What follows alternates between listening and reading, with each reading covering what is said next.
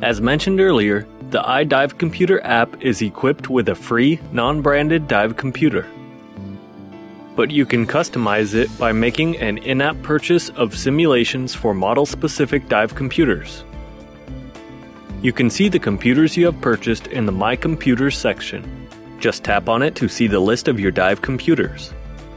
If it is the first time you are using the iDive computer app, most likely the list will include only the default dive computer.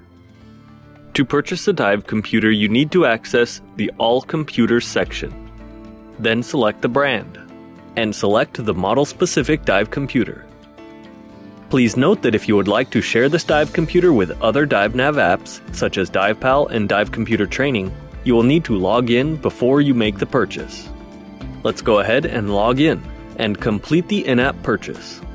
If you go back to the My Computer section, you will see the computer you just purchased listed. To use it, just tap on it, and tap the Select button. Now, if you go to the dive screen, you can take your new dive computer for a dive.